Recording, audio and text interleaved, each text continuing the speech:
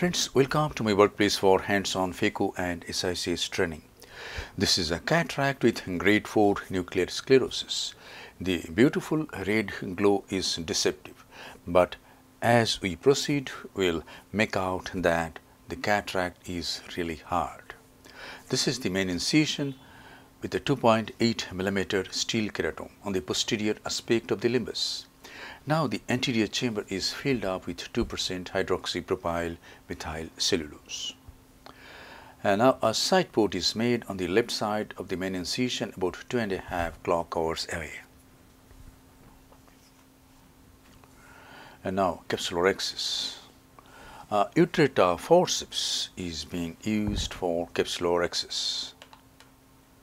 A capsular tag is raised. Then the capsular tag is guided anti-clockwise to get an adequate size rhexis. In this case, the rhexis was on the higher side.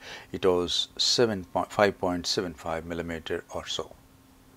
Hydrodissection is done with the help of BSCs and 27 gauge cannula. And now the nucleus is mobilized. Visco again to fill up the anterior chamber, and now is the time to introduce the phaco needle in the anterior chamber. The machine being used is Ocular Cataract 3, and it goes bevel down. Some superficial cortical lens matter is removed, and then watch submarine choff. The tip is buried into the substance of the nucleus.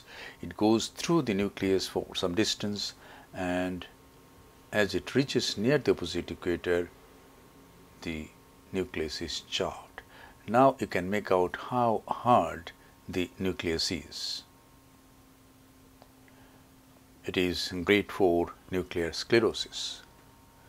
So in some brown cataracts with grade 4 nuclear sclerosis, we may get such beautiful red glow, and then the glow becomes deceptive. We think that the cataract is soft.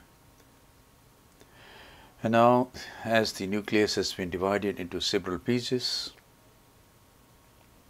emulsification is carried out. From the beginning, the ultrasonic energy is set at 80%, flow rate is 45 ml per minute, and vacuum is 450 mm of mercury.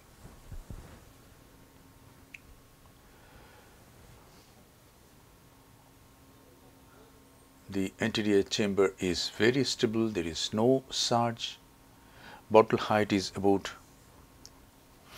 110 centimeter above the eye,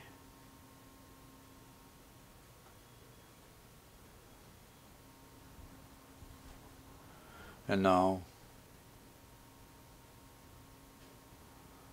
the other heminucleus. The pieces are not free. Tilting the heminucleus, applying some energy at the junction of the two pieces, and then they become separate. One piece is placed down over the posterior capsule, and the other piece is emulsified.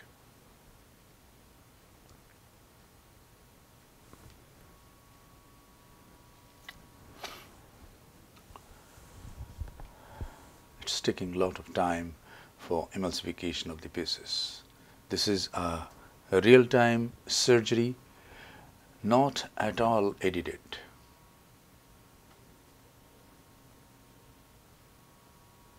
Now this is the last piece. At this time the vacuum is 350 and flow rate is 35.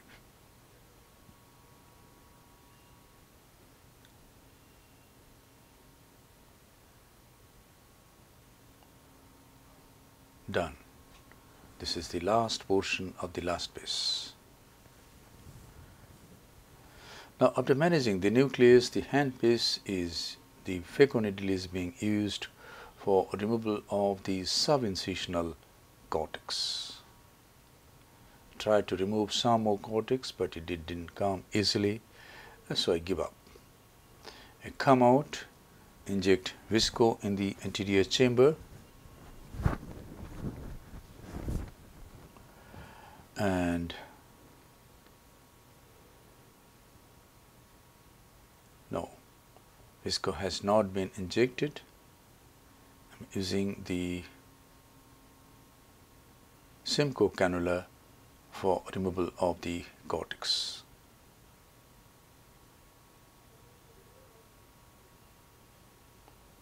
Go through the side port to remove the cortex from 9 o'clock to 12 o'clock.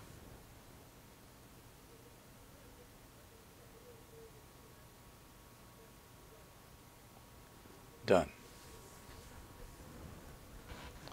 The posterior capsule is very clear. There are few fibers in the periphery. And now is the time to implant an intraocular lens.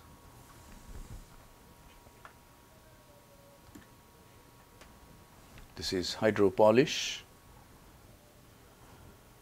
A hydrophobic acrylic single piece monofocal intraocular lens has been selected for this case. The main wound is enlarged little bit because the cartridge is a B cartridge, wide bore cartridge, and this is hydroimplantation of the lens, and the haptics go in the capsular bag. Lens is dialed a bit by the irrigating probe.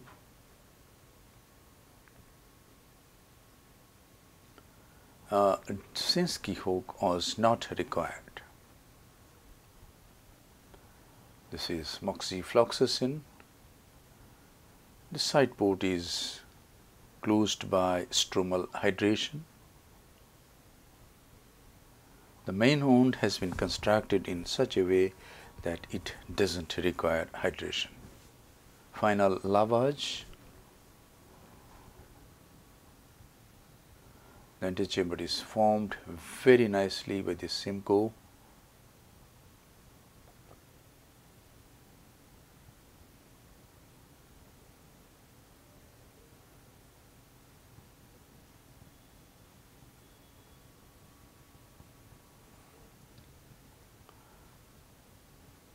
The intraocular pressure is kept on the higher side.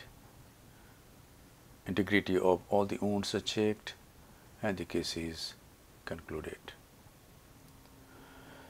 Thank you very much for your attention. Hope this video will help you in developing your surgical skills. Be a great surgeon and serve your patients with love, respect, empathy, and great surgical competence.